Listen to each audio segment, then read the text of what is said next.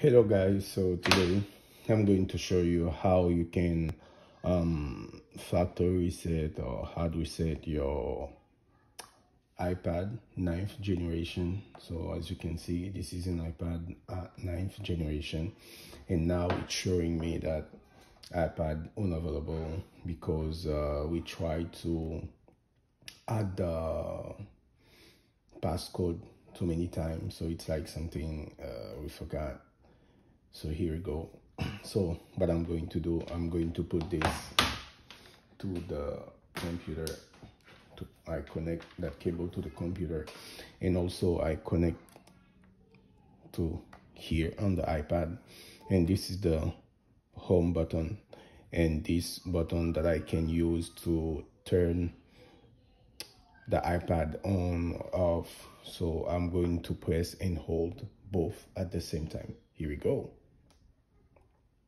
So no matter what you see happening, keep holding it. Okay, keep holding it. Keep holding. Don't worry. And it's gonna open soon. And when it's open, you're gonna see the cable connect. Okay, the icon gonna show you on the screen. Here we go. Keep holding it. Okay, until you see that happen on the computer. And now, since it's happening, you can see on the iPad, I have that icon, and also here, so I have that information. So right now, let me show you guys. So let's say I want to restart my computer. If I want to do any update, if I want to restore, put them like this so you can see. So you need to click on restore, and then you click on restore and update. Here we go.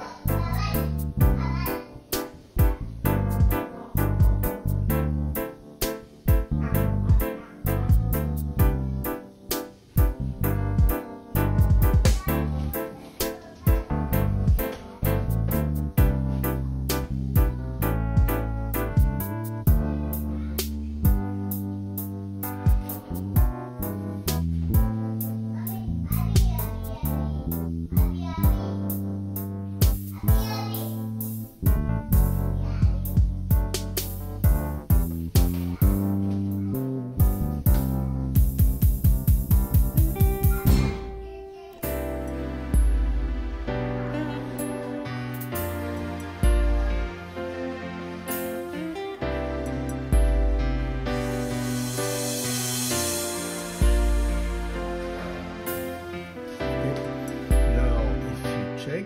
It say your iPad has been restored. So now I can unplug it. Okay, remember you need to unplug it. Okay, when it's done you need to unplug it.